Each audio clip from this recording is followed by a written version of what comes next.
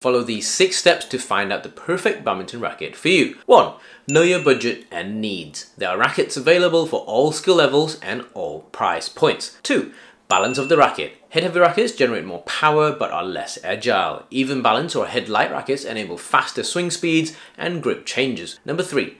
Weight. Heavier rackets generate more power but can be difficult to control. Lighter rackets enable more control and higher swing speeds, but again, not as much power. 4.